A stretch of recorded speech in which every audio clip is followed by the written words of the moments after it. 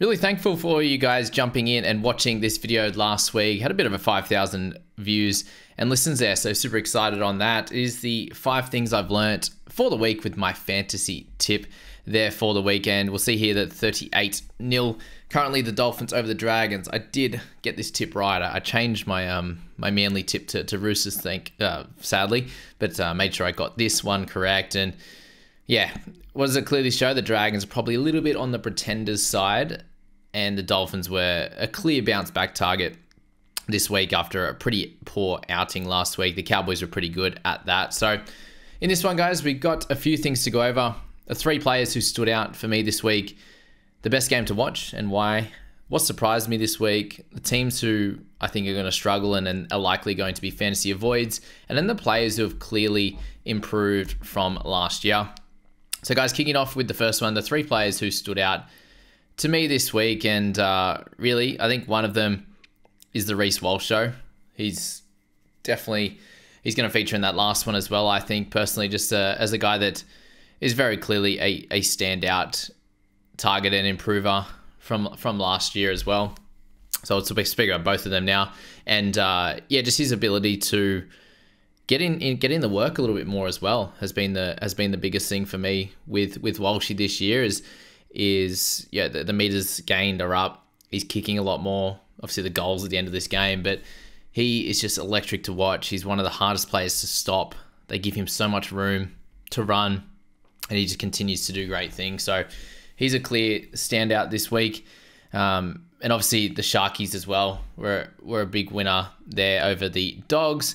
And Nico Hines with his defense again and his ability to drag this team around was very, very helpful there. But it's Hosking who absolutely crushed it this week again, and just shows that he's someone that, like, in the back end of last year kind of slowed down a little bit, and then he's really improved as a player. Like, for his smarts to be able to hit into the line and be ready for an offload, or to leap above the pack. Like, he's someone that's definitely clearly had an improvement from this year, and has moved into a side in the Raiders and absolutely stood out from day dot.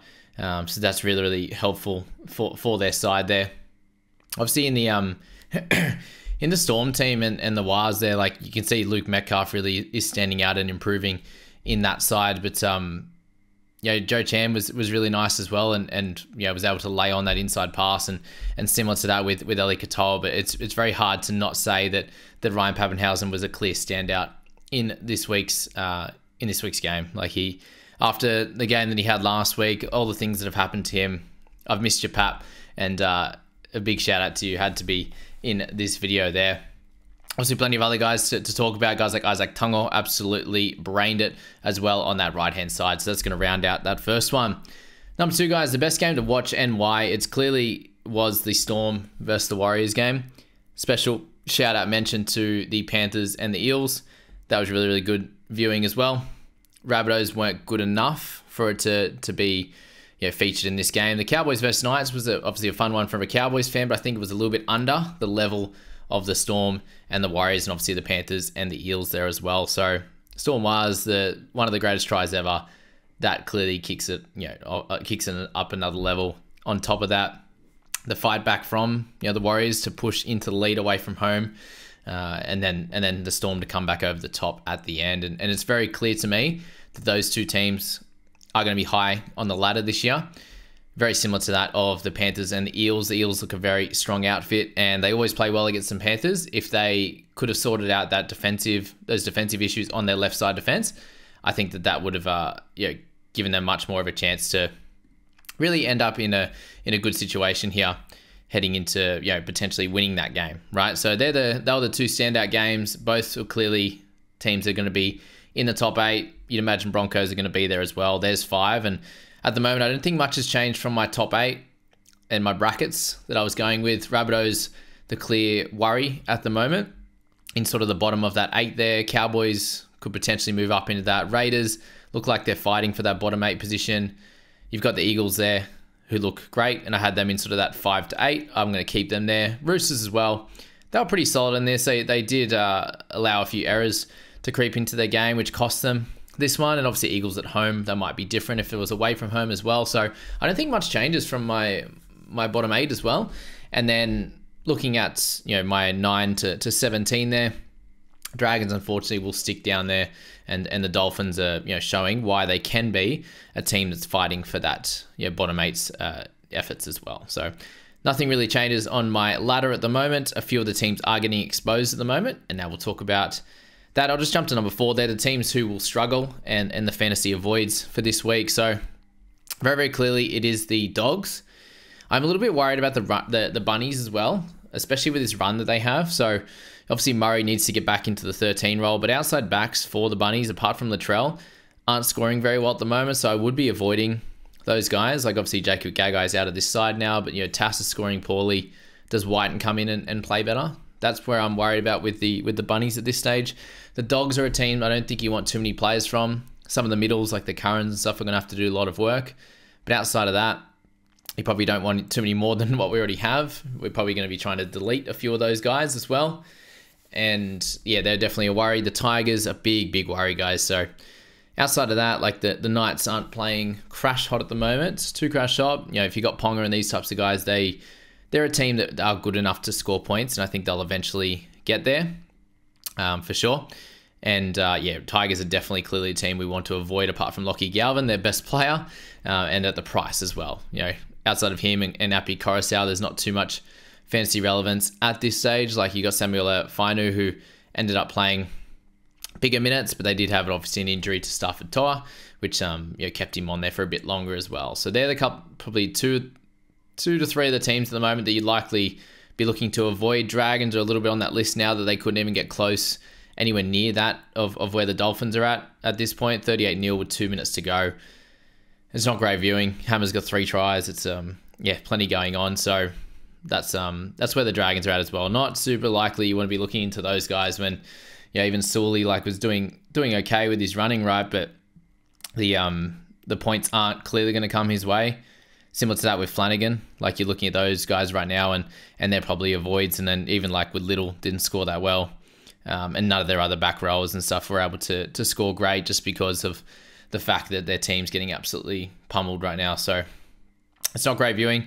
Hammer's doing great. Even if you got Bostock in your side, awesome stuff. He'll make some money for you. And then from the forwards there, we saw Aiken do okay. Max Plath, I wish he wasn't priced so high. But they all have a bye next week as well. So Dolphins players, when they come up against a better team, they'll struggle a little bit, but they definitely have attack in them, which is good. So that's where we're at with number 4. What surprised me this week? The Dragons one didn't surprise me. I suppose how do we say this? What surprised me? I just think that there wasn't a lot, was there? I suppose that was really too far out of depth and out of the realm, to be honest with you. Like you can say the Raiders and just the absolute dominance, but you do look at the Tigers and what they threw up there, and it wasn't great, to be honest with you. There wasn't a lot of upsets in this week, so a lot of it was very straight up and down. I suppose it's some of the fantasy scoring can be a little bit up and down on this front. I did think the Roosters would be in this clash a little bit more. Like they kind of came back a little bit and just didn't really show much. And the amount of talent, the amount of quality that they have in this team, they just still don't seem to gel that much. Like Eagles, Brooks looked amazing. Like he's someone that actually I should say in this one that actually stood out like crazy, Lukey Brooks, and he even took over control a little bit more than what DCE did at times. In his running game in this squad, when they can get him early ball on the back of a bit of a run on with through their forwards, he's someone that is absolutely can be absolutely dominant. So he's one I should have actually said in that first one as well. With that one, so not a lot actually surprised me this week, guys, and I'm sure there will be a few times where things do, and maybe just the quality of Teague Wilton and what he provided down that left hand side for the Sharks was a big one, and the Adam Elliott double, hey, that's for sure. Also there's a bit of chatter around one of the guys having a laugh in the comments about my talk around I think Smithies and getting him to free the arms, and he said that should be the Jamie Brown catchphrase with the singlets and freeing the arms. So we're going to make that a thing. It'll take some time, but yeah, free the arms. That's the Terrell May special of getting that offload away, that's for sure. So number 5, guys, players who've clearly improved from last year. I wanted to give James Tedesco a special mention, guys, because he was absolutely getting smashed last year, and he looks so much better, running the footy well, making correct decisions. Yes, this game didn't work out perfectly for him and his team, but in both games so far, he's looked awesome and is exactly what you need from your captain of your club. That's for sure. So he's been a big standout, and obviously Luke Brooks has taken a step up as well, I think, in his play. The efforts there from some of the Warriors boys as well, like with Taine Tuilpiki, just showing his skill and output. And then just Hopgood taking in like another leap. Like, he just shows that he can do this on a weekly basis as well. So there are a few other guys that really stood up and stood out, that's for sure. And some of the young guns from the Broncos, Jesse Arthur's taking a leap for sure. And Dean Mariner, those couple of guys there were awesome. And that's probably the biggest part with them. And we'll finish off with the fantasy tip of the week, guys. And this one's fairly simple. Last week I spoke about trying to go for the correct mid-ranger, and Terrell May was the correct mid-ranger this week. The guy that could make you some good money and score really well. The other option was Zach Hosking. If you went Terrell May and Zach Hosking, you had a bumper of a week. They were all the mid-range guys. If you went looking up top, you saw Tohu Harris, you saw Taylor May, you saw Tom Trbojevic. A lot of these top-tier guys, Cam Murray's, McInnes, didn't score to their potential. Unless you, and Payne Haas as well, unless you went to sort of Isaiah Yeo, then the top-tier guys weren't great. There weren't really any cash cows that stood out apart from Galvin, right? But we found that out after that video as well. So he's going to be the standout pick this week. I just think, guys, you're going to be careful with your trades this week, because there's Galvins, there's Fina Fuiaki, these kind of guys. Tommy Talau, he looks like he's out, so that probably hurts a little bit. Bostock's going to be, he's not going to be playing this week. So there's a bunch of things to look at with your trades on the low end. But again, there's those mid-range guys, and we do have to be extra careful now with the Hoskings, with the Smithies, with these types of players, with the potential for guys to come back and steal some minutes from them or positions.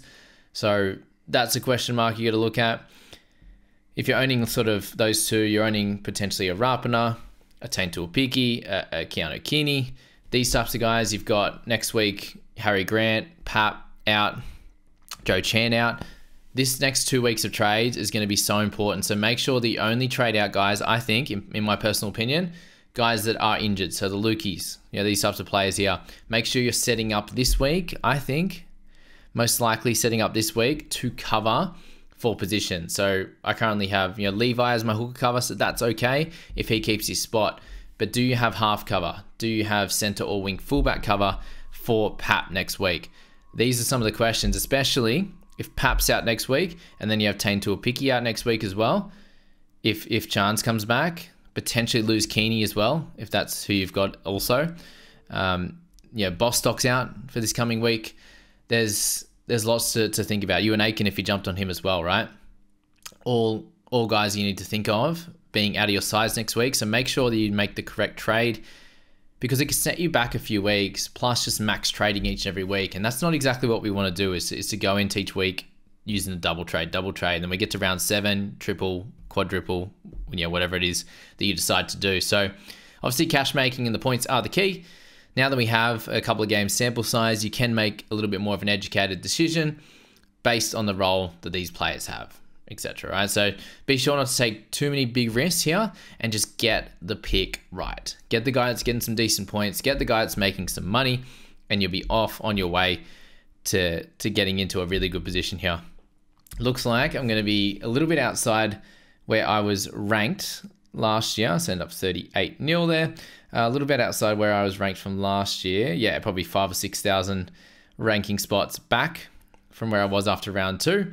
And it just means that surely it's the opposite, and I go better than 101. I make the top 100 this year. But that we'll speak about in tomorrow's review of the 2 games. But a few decent things happened in the last 2 games to kind of help me out. A few average things at that as well. But guys didn't go absolutely nuts who I didn't own, which was helpful. So yeah, have a look at your ranks, guys. See where you're at. Fantasy-wise, we'll jump in and go through those last couple of games tomorrow once we've had updates in the morning. Cannot wait for that video. Thank you so much for being here for the 5 things I learnt and the fantasy tip of the week. Really appreciate all of you guys, and we'll catch you in the next video.